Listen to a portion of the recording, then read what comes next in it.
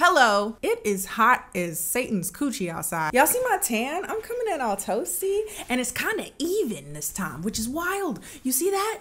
It's only a slight, I am good.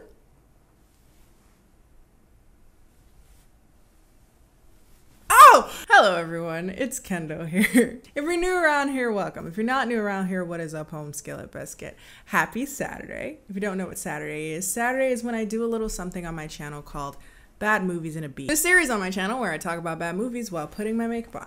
But of course, before we do that, we have to send it over to Admiral Kenny. Gas around me, you wanna know what the cheapest gas around me is? Without having a membership to Costco, is $5.25. So at least this time it's not me spending it on Squishmallows. Somebody sent me a TikTok of like two Squishmallows talking to each other, and one is like, I'm so excited to be sent to like a small child to enjoy. It's like, I'm sorry to break it to you, hon. You're gonna be purchased by a 28-year-old mentally ill girl with bad money habits. First of all, I'm 27. Second, watch these ads. Hello everyone, it's Admiral Kenny to let you know that today's video is sponsored by HelloFresh, America's #1 meal kit delivery service that allows you to have delicious, healthy, and easy to prepare meals sent straight to your doorstep. We love HelloFresh in this household because it made me a better cook overall, and also why I hate going to the grocery store because it sucks. HelloFresh allows you to have pre-portioned, pre-organized, pre-shopped for quality ingredients sent straight to the comfort of your home so that you don't have to shop for it, you don't have to meal prep, you don't have to think about it. All you gotta do is chop the stuff up, and then 20-30 minutes later it's all done, baby, and it tastes good. It tastes so good. My food from HelloFresh always tastes banger, and then my food that I make because I'm a better cook now because of HelloFresh also tastes banger, okay? It's the gift that keeps on giving, all right? I always know that something delicious is gonna come out of HelloFresh, and I know that I also won't be wasting ingredients because, again, everything's pre-portioned, everything's thought out. So when you're done using whatever ingredient, you throw it in the paper bag that it came in and throw it out. It's wonderful. They also have like cool random things you can get as like sides. I once bought like an oat latte. Who knew HelloFresh had oat lattes? Not to mention desserts and side dishes. It's always a fun time. Soups, pre-made things, even if you want to just add that on to your roster, if you will. So if you would like to check out HelloFresh, feel free to go to HelloFresh.com and use code Kenny16 for up to 16 free meals plus 3 surprise gifts. Big thanks again to HelloFresh for sponsoring today's video. Now let's get on to the debauchery, baby. Last week, we looked at, what did we look at? GBF. Bad Decisions. It's like Mean Girls, but gay. And it's not a very good movie. There's a lot to be said about GBF and like the things that it was really pioneering, but also things that was not good. It was not a good idea entirely. If you want to check out that movie, by the way, or check out that video, you can check that out up above or in the Bad Movies and a Beat playlist. And this week, oh boy, where do we start? So this week we're talking about a movie that I found out about last week, like right after I decided I was going to do GBF.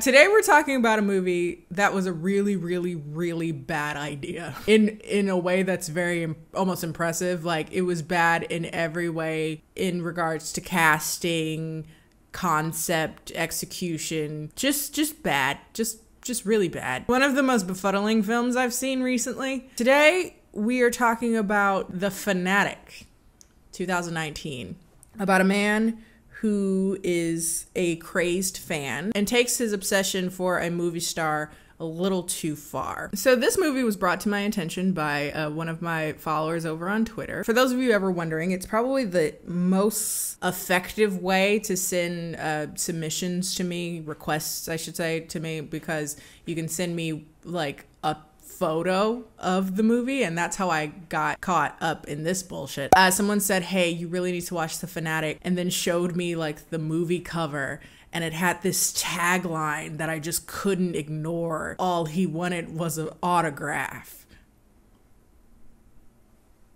And it's like dark and ominous, and it's obviously John Travolta. Like, how am I supposed to not with this prime material? Also, Going back to, for those of you that have been following this series for a while, you know that I have a soft spot, a love-hate relationship, if you will, with, you know, stalker movies. It hasn't been that long since I've done like one of these, but this isn't like a romantic sense. It's just like a fanatical fan. Usually there's like a sexual connotation, you know, Fatal Attraction. The last one I did before this, I think, was Obsessed with Beyonce. That is one of my favorite videos I've made, but of course, as usual, whenever I make a video that I really like, it ends up getting demonetized. It's okay.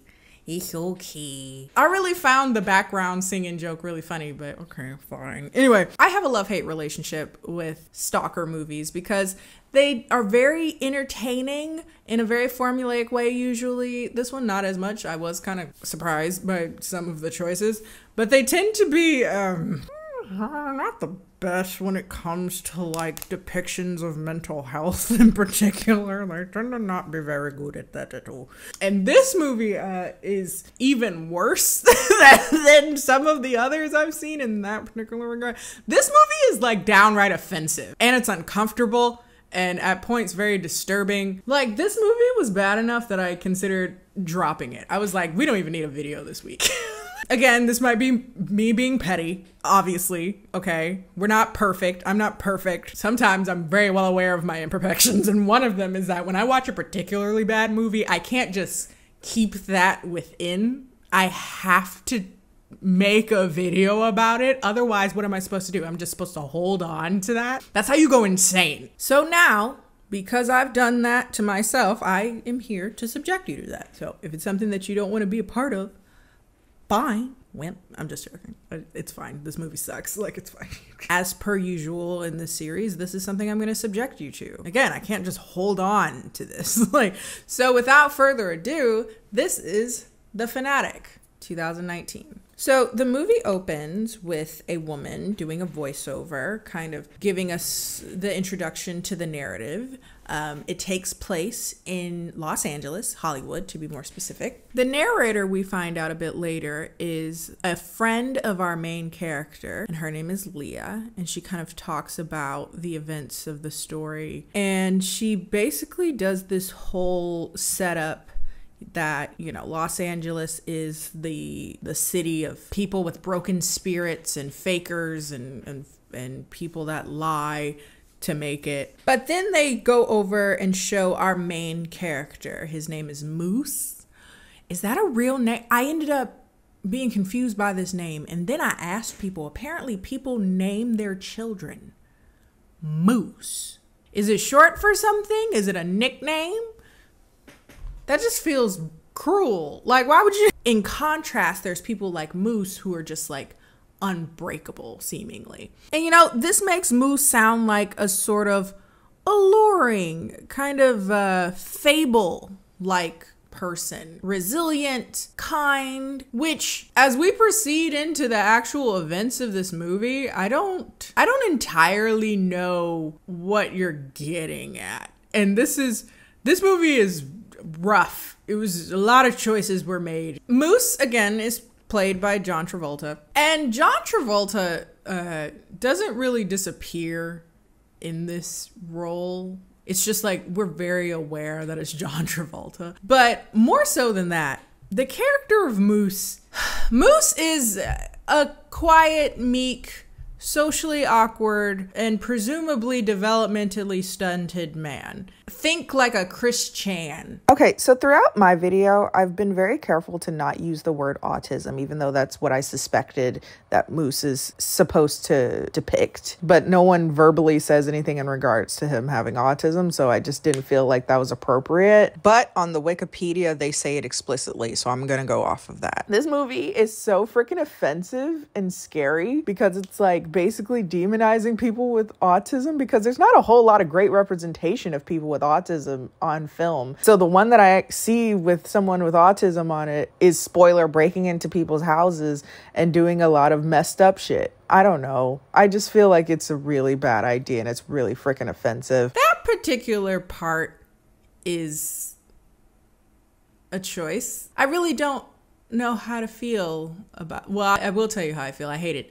What I'm struggling with internally is like, what about this makes me hate it so much? And what I've kind of landed on, this isn't a full thought, mind you, is that one, it's ableist as but beyond that, it's like, I get the feeling that this movie is aware of how much of an issue that is, because he is going to be essentially a stalker in this movie. So what they do is use the illness as like a mitigating factor so that he's not an absolute bad. It turns him into like a sympathetic figure. Theoretically, someone we're supposed to cheer on, versus the person he ends up stalking who is aggressive because you're stalking them. First, and I'm getting ahead of myself, there's elements that show that the object of his obsession, the actor, is actually a good guy in ways. And so it turns into this movie kind of saying that there's no good or bad person, there's no absolute evil, it's just two people who say things very differently and are acting off of their own fears, which is a very profound thought. However, the ending of this movie completely undermines that and makes it so that we're supposed to think that the object of his obsession is a bad guy because he didn't want to be stalked. And so instead it kind of, in a weird way, is meant to make the audience feel compassionate about the stalking, because Moose is presumably not developmentally where he should be for his age. I don't know about you, but if I was getting stalked, I don't give a fuck what you going through, bitch. Like, what the fuck does that have to do with me? You still stalking somebody, what? Yeah, and this movie kind of makes it sound like the guy that was getting stalked was going too far. You can tell this movie got me hot because I'm popping in here all through editing because I'm just mad. Because I have never met an autistic person who has ever done some shit like this. So it feels like they're using autism as a justification for his behavior, as if autistic people do this shit. And it's making me hot. Like, no, autism didn't make you break into his house. And autism will not keep you from getting rocked if you break into somebody's house. I don't know if we need a bunch of like super sympathetic stalker stories. I think bad decisions were made all around in both depiction of mental health and also like being oddly pro-stalker. So as I've kind of touched on at length, Moose is a fan. He is a big fan of a movie star by the name of Hunter Dunbar. So Moose ends up finding out that Hunter is doing a book signing at a local bookshop near him. Also that he's having a casting party for his new movie in the area as well. And he has figured out how to sneak into the party as well as now go to this book signing as well. So he's super excited. He's going to see his idol in person. He's maybe going to be able to tell him how much his work has meant to him, how much of a fan he is, how he's seen all his movies. He's super excited. And in preparation for meeting Hunter Dunbar in person, Moose spends a bunch of money that he does not have for like a collectible jacket from one of Hunter's films. And he's super excited because he'll finally get Hunter to sign it. So that night, Moose and his friend Leah end up sneaking him into the party. Leah is a photographer and she seems to be like working the show. She's also a paparazzi, which ends up coming up a bit later. You know, Moose is super excited. He's gonna sneak in and finally be able to talk to Hunter Dunbar, his idol. And it's odd because like Moose sticks out like a sore thumb. This is like a casting party. Obviously they'd have a list or something and no one notices this like tall dude in like a comic book shirt in the middle of the like cocktail party, but okay. He's looking around for Hunter and he doesn't seem to find him, but instead he ends up finding like another celebrity in town, and he goes up to her and he, you know, kind of awkwardly talks to her about how much he loves her in whatever movie she does. Moose is just like a big movie fan in general. Like he's collects autographs. That's what he does. Asks her if Hunter is in the room in the party. And by the way, she's gorgeous. Like her skin glowing. Good for her. Drink a lot of water. Good on you. She basically tells him like, oh no, he couldn't make it to the party. He had to take his son to something for school, like a recital or something.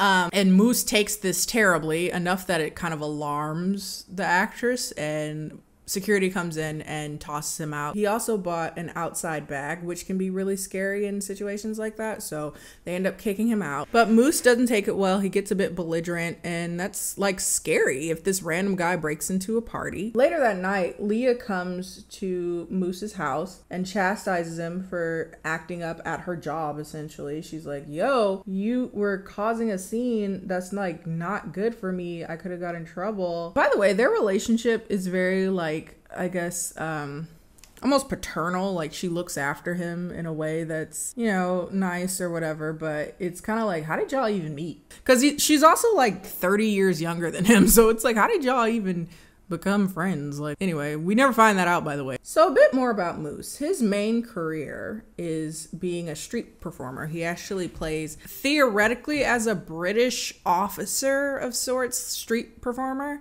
but it's something like more like Bristralian, like a little British, a little Australian, Bristralian. Like, you can't quite choose. Sometimes I do that too. For some reason, this job has rivals, you know? He ends up having like a rival street performer. He's a magician, bully him and try to steal money from him. The bully's name is Todd. That's all I really remember. And the only reason I remember that is like there's a part of the movie where Moose is talking to like a guy on the street and he's like talking shit about Todd and he's like, Todd, he's full of doo-doo. Not like that Todd guy. He's not a god. He's full of doo-doo. Sorry. I was starting to think about, me and my friend had a conversation, and to this day, whenever I think of that conversation, I start crying, and it's so not funny, but it makes me laugh anyway, so I'm gonna talk about it. I asked her, like, what is the funniest word for shit? And I've always thought boo-boo, particularly because there's something so childish. So whenever I hear somebody say doo-doo or boo-boo, I just lose my mind. I am 27, in reference to like a grown man in particular is who I think of when I say this, said that he boo-booed on himself. Like, it leaves me weak. I am crying. Oh my God, what was I even talking about? Oh yeah, Todd. He's like his bully on the street. He also pickpockets people on the street, and that's how he makes his money.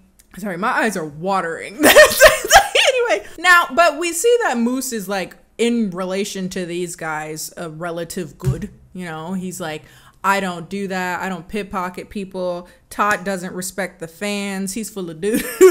So anyway, it's time for that book signing that he's super excited about. He's finally able to go. And there he is in broad daylight in the flesh. There is Hunter Dunbar, and he's signing his new book. Moose is super excited because he's finally meeting his idol, idolizing what it'll be like when he's finally able to meet him in person, like up front, and he signs his stuff. Kind of imagines him like sitting there far away, calling him home, beckoning to him. He's obviously having a moment. Once he finally is able to get up to the front and talk to Hunter, Hunter ends up getting a message that a woman, his ex-wife or ex-girlfriend or ex, whatever, is out back wanting to speak with him, and it's something that's important. So he cuts the signing short right when Moose is up front, and Moose doesn't get anything signed, to go in the back and talk to his ex.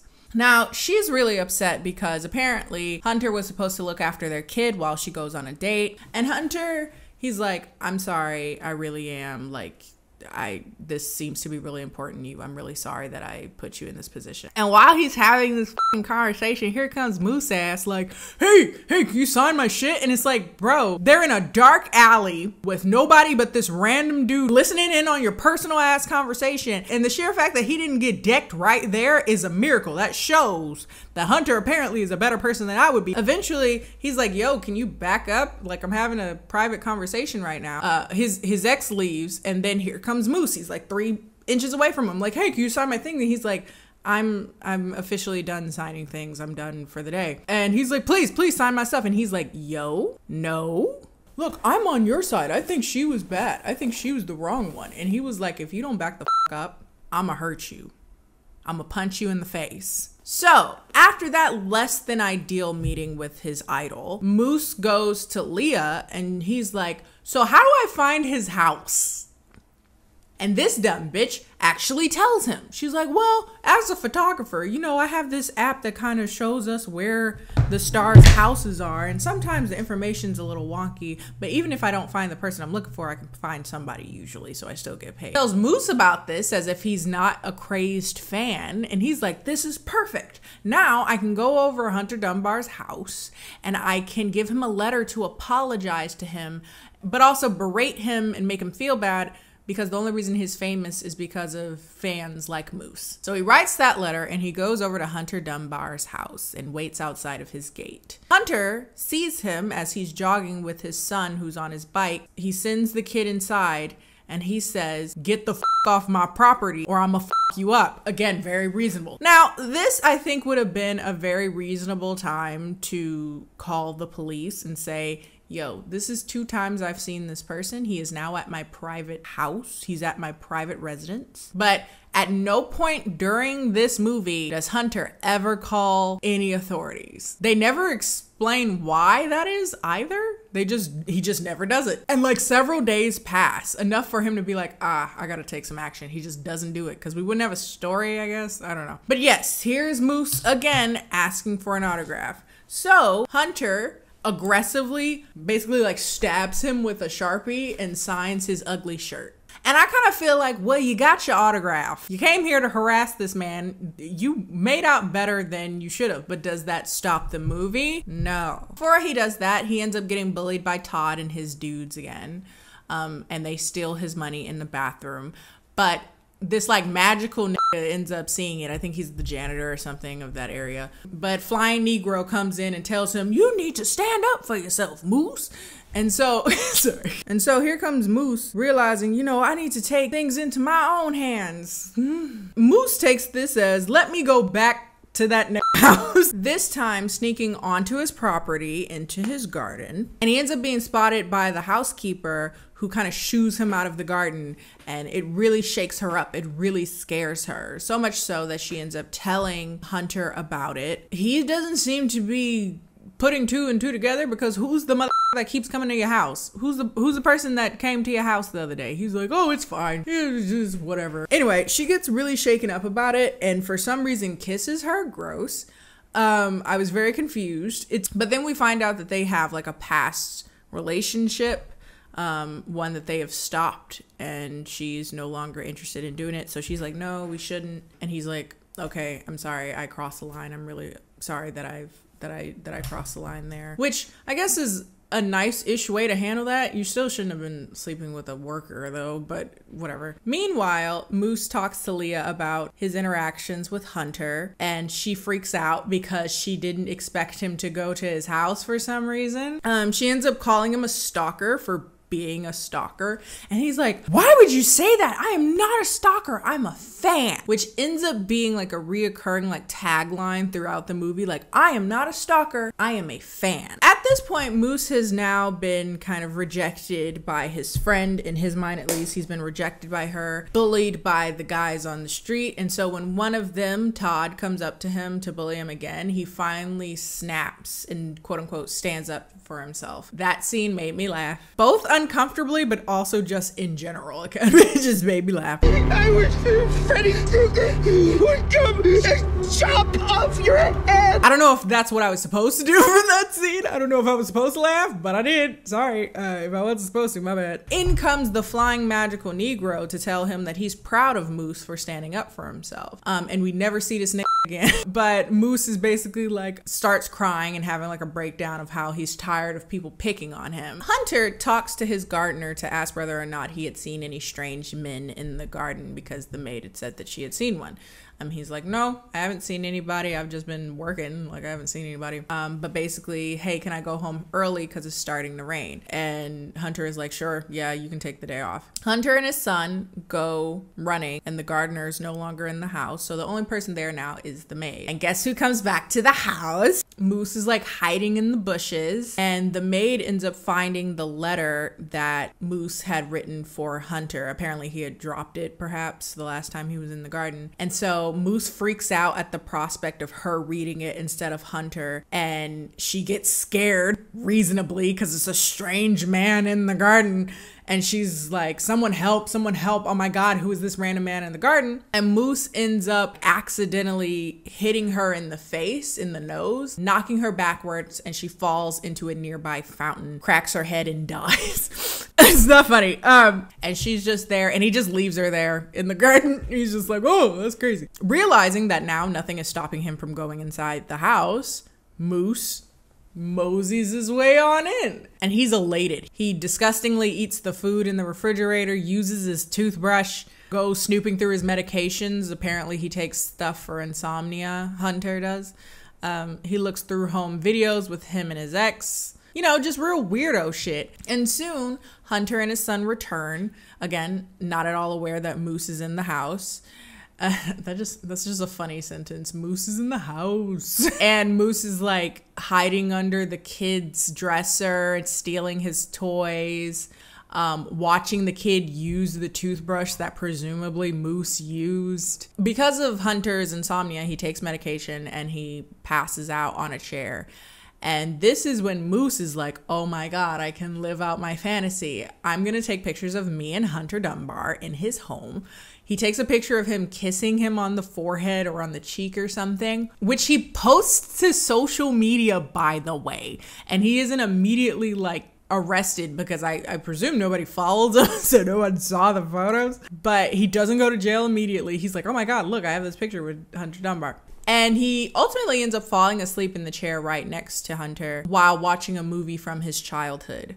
Now, they give us this is the only glimpse we'll get into Moose's upbringing. He falls asleep watching a movie, and apparently when he was a child, he was neglected by his mom, and he spent his entire childhood watching movies, and that kind of insinuates that's the reason why he's such a big fan of film. It was like a form of escapism for him as a child, and he was essentially raised by movies, and hence he's a big fan, if that's the word choice you want to use for this behavior. The next morning, Moose is able to escape before Hunter wakes up from his alarm. But Hunter ends up seeing Moose walking away from the house while he's driving his kid to school or something. And considering it's a very secluded area, your obsessed stalker person is in your general neighborhood, there's reason to believe that he's been in or around your house. So Hunter is like, I don't want to see you anywhere near my home again. Again, very reasonable behavior. I think you want me to think of him as the bad guy here, and I won't. You won't gaslight me into that. That's not gonna happen here. Hunter calls him a stalker, and that sends Moose on a rampage. He's like, I am not a stalker. So now he goes home and he's like officially anti-Hunter Dunbar. He's like, he's having a breakdown. He's watching all of his movies and berating him for being mean and shitty and making terrible movies, and that he treats his fans so badly. He burns all his stuff that he had gotten as collector's items in regards to his movies, including that jacket that he couldn't afford. And eventually Leah ends up coming to Moose's house, and she's like, I saw this photo of you kissing Hunter Dunbar's forehead while he's passed out asleep. You're doing criminal shit. Stop. And Moose is like, you're a bad friend. And he like blocks her on all social media and like pushes her. He like physically pushes her at the end at some point. And that's like the end of their friendship apparently. And then the next scene, we see Hunter waking up from slumber, and he is tied to a bed with tissue in his mouth, and he wakes up, spits the tissue out, and he starts to freak out because of course, like why wouldn't you? And he looks over and he sees Moose is like seemingly dead on the floor from assumed self-inflicted wound. Apparently no, he's just playing around, and Moose wakes up and he decides to have a moment where he plays out random scenes from various movies. Apparently him on the floor was a part of a movie. You jigsaw. Game over. He comes in with a fake knife and goes fake stabbing at him, which I'm not gonna lie, parts of the scene was kind of funny. And then also he brings a gasoline canister and starts pouring it all over him, but it's just water.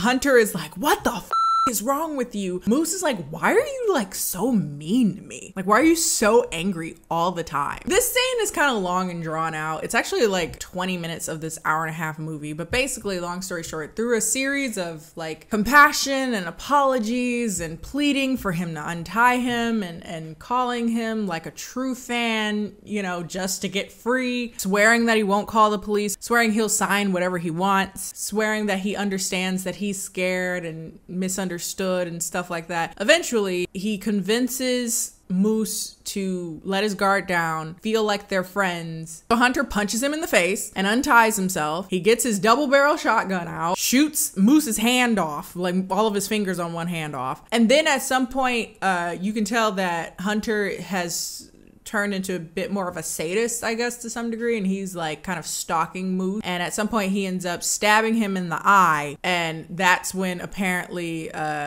Hunter is like, I think I've gone too far. He ends up getting a towel or a shirt or something and wraps his wound in that and just kind of shuffles him out of the house. He doesn't call the police again.